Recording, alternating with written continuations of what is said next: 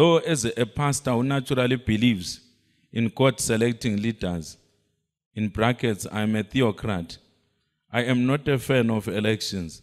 I'm talking about myself as an individual. At an academic level, I understand the importance of elections. For Zimbabwe, I perceive that the nation state actually needs them for the country to go forward.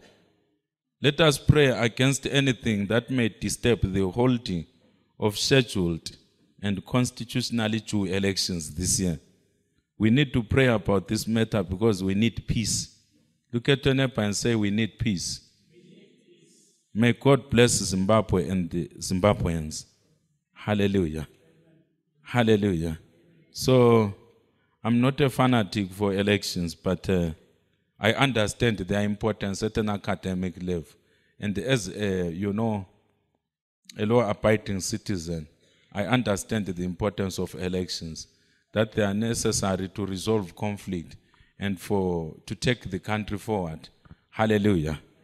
Hallelujah. The best case scenario would be God choosing leaders.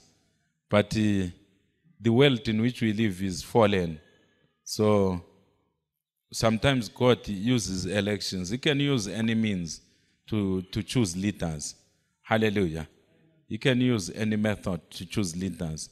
So let us pray against anything that may disturb the holding of scheduled and constitutionally due elections.